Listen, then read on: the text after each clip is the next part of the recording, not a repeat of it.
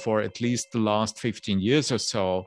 every commission has digitalization as a priority, and every commission therefore puts a lot of effort into re-regulating the framework. But I must say that I'm not really too positive about where all this shall lead us to. So even if this act would make its way through the legislation, we would end up in a situation where the rules would need to be interpreted in the light of existing case law of the Court of Justice of the European Union, which is very limited and in some ways also outdated